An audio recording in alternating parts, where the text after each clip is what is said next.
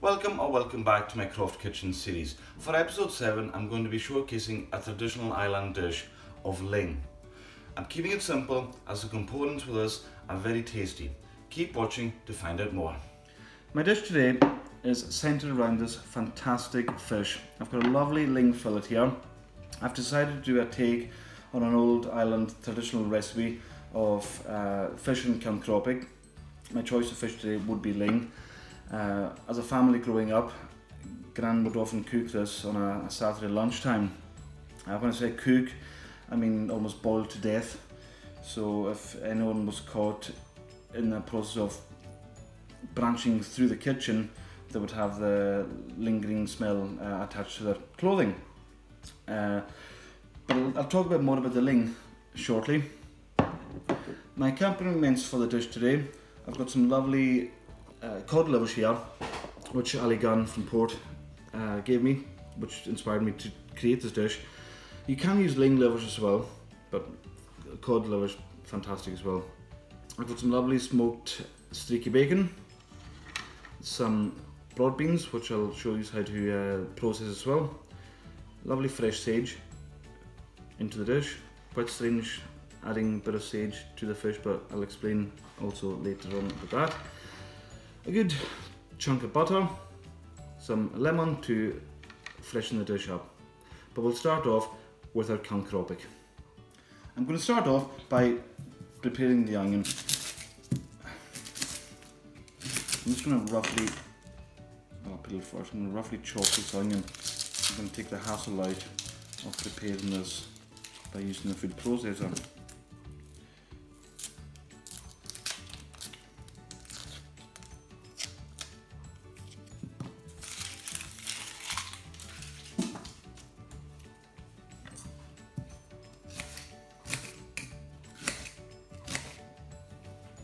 We could chop it by hand, but let's make life easy for ourselves. First of all, in with the onion. Now we're going to catch this at almost a fine chop.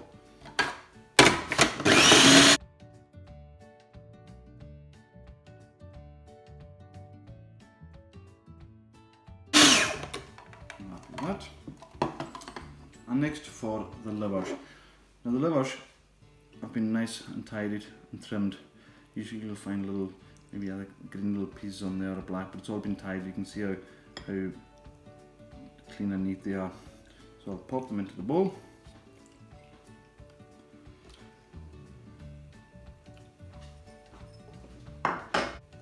So in the bowl, I've got one small onion to the quantity of fish livers.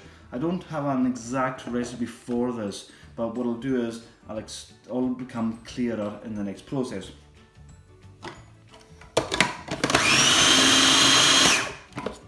That is plenty. Let's see. So what I'll do is I'll just give this a wee tidy up.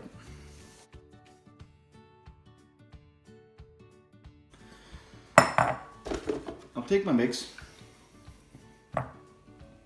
So you saw how quickly the fish livers were pureed along with the onion. You can see they're just finely chopped.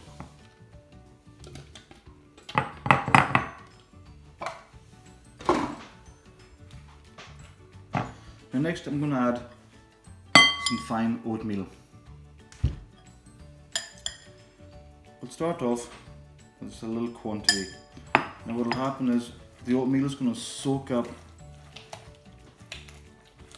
the livers fairly quickly, which will give us an indication of when to just slow down with the oatmeal. You don't want it too slack, and we certainly don't want it too dry, because remember when this is cooking, it's going to thicken up as well.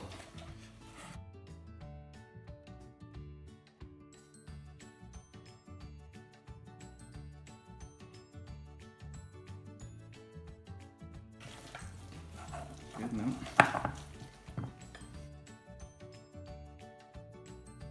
The Ceann Cropic itself growing up, I remember when I was younger, eating it no problem. Lovely, absolutely fantastic dish.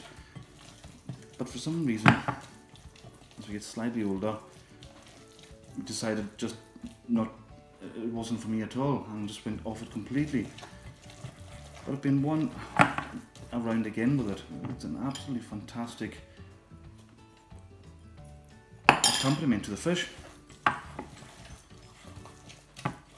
So we can see how it's just now it's soaking it all up. I think one more spoon and that'll be plenty.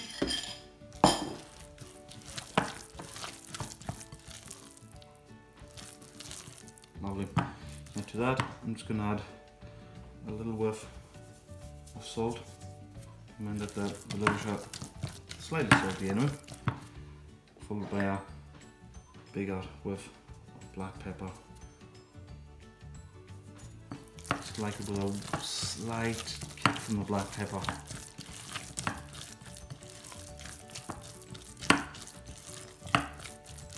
Lovely.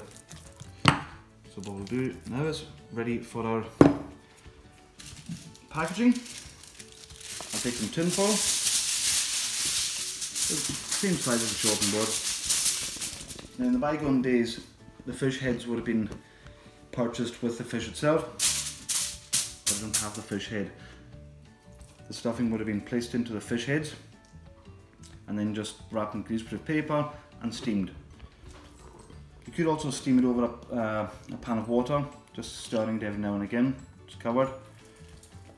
What we're going to do is we're going to wrap it in the tin foil and we're going to poach it.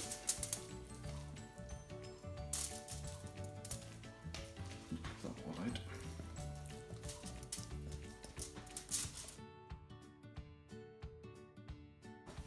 Then we're just going to take our tin foil and we're going to wrap it very carefully into a neat sausage.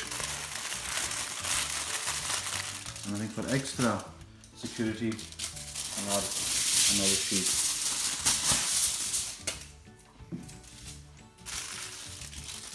As this will be submerged in water.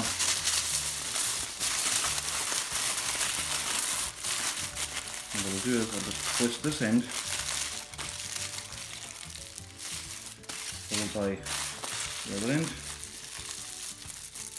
And we're just creating a slight cracker.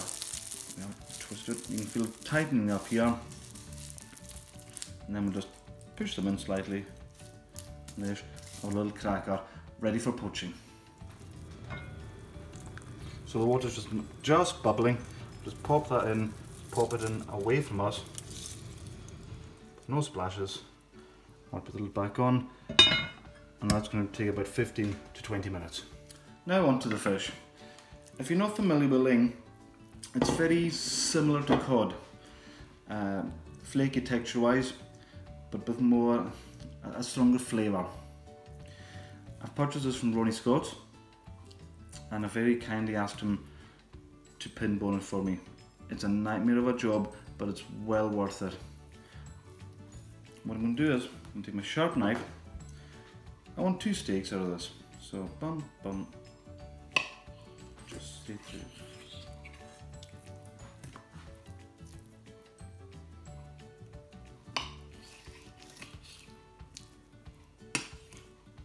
I could keep that piece on, but I think the dog or the cat can maybe fight over it later on. Now with either a sharp knife, we're going to score the fish. I'm using a blade here. Bearing in mind it's highly dangerous.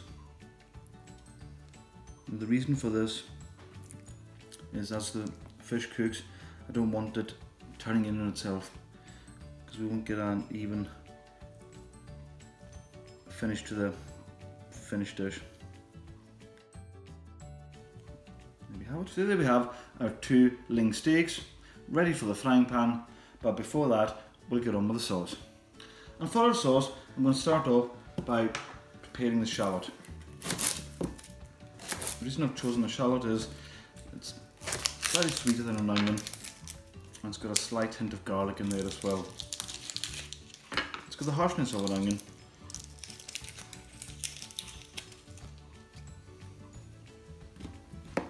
prepare this. We're going to fine chop this.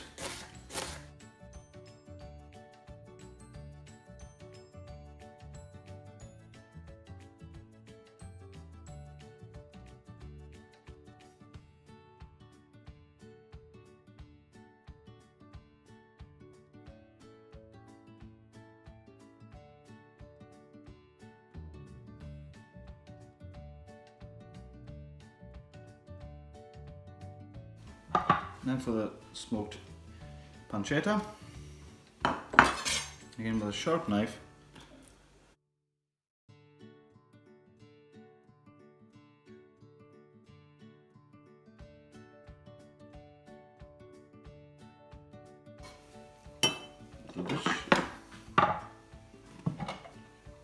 And now for the broad beans.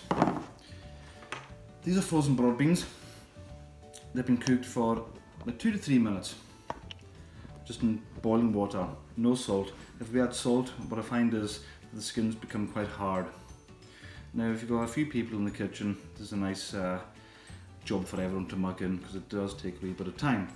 I've got about 200 grams of broad beans, so what I can do is I can just pop them out of the skins, just like so. Oop, flew straight into the bowl. What I find is, if you leave the skins on, they're quite rubbery. We want this to be pleasant. You can see already the lush green inside these little belters. So there's our shelled broad beans. Another key point I'd like to make is that frozen is good, tin variety not good. And now to finish the sauce. Now for the sauce, I'm going to start off by adding a drizzle of oil to the pan, followed by our shallots,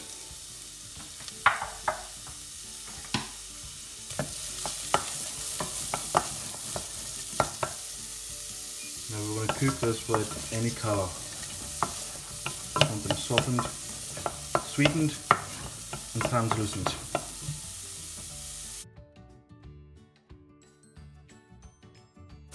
Now followed by our smoky pancetta.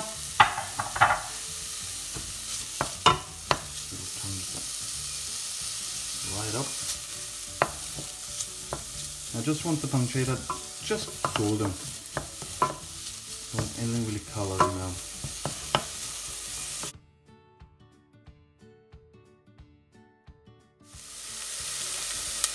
So next we're going in with a new addition. Some sliced leeks,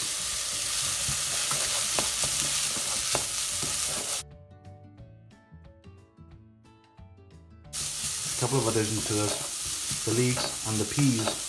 That's all down to my mise en place and just thinking along the way. But we're evolving as we're going along with the dish. Next, some frozen peas.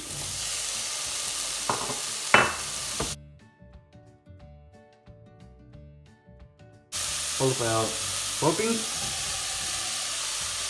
Bearing in mind they've already been cooked, we're just boiling them through. At this stage we just want the leeks to be just cooked, our broad beans to be cooked through, and the peas remaining with a wee bite in it. After that, I'm going to just slowly add, I'm going to turn the heat off at this point, and we'll start adding our butter bit by bit.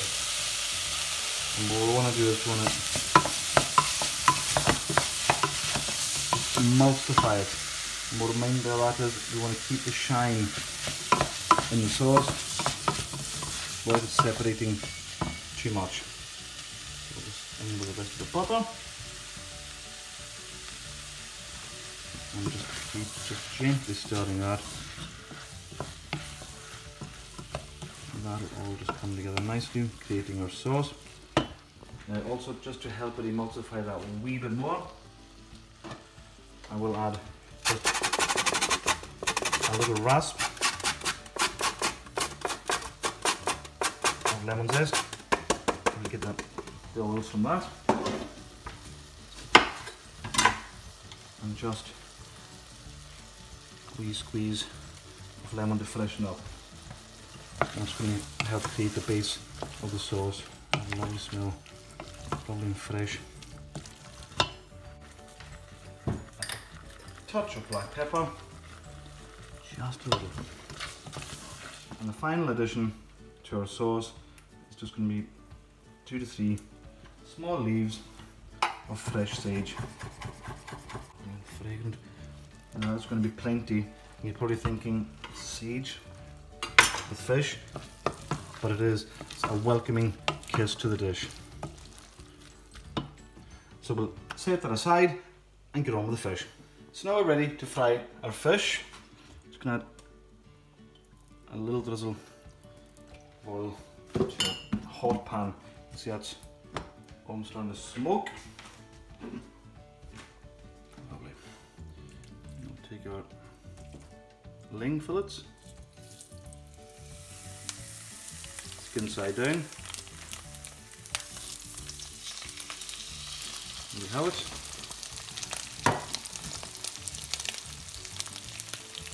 The temperature on this is full on, so we're going to leave it 2 or 3 minutes. We're not going to touch it. The more we prod it, the more we move it about, the more tendency it has to stick. So we're going to leave it alone and get the skin nice and crisp. So you can see at this stage we're going to an almost opaque consistency on the fish. So I'm going to carefully, lovely.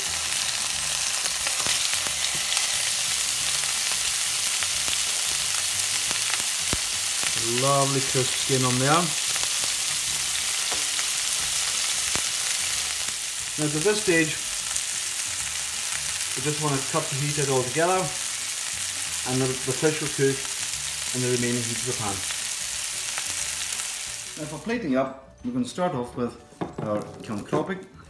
So we'll just open up our cracker.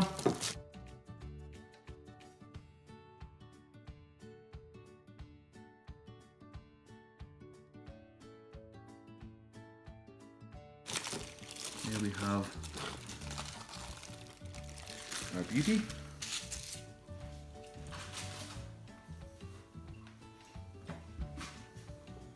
I'll just set that aside for the moment. Now for plating up, I thought I have to add potatoes to the dish. Growing up, potatoes were always served with the dish, so I thought, if we're going to take the memory this far, might as well putting it on the plate. So I've got some lovely new potatoes here. I'm just going to crush them with the skins on, because that's the way they would have been served at the table. I know it's very 90s, but just all about the memory and putting that on the plate. Now for our broad beans. You can see how the sauce is just nice and emulsified. A generous portion of that.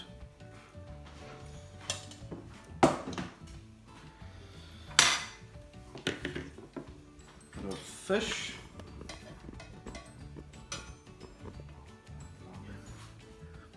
Just cooked. And the Ceann Cropic.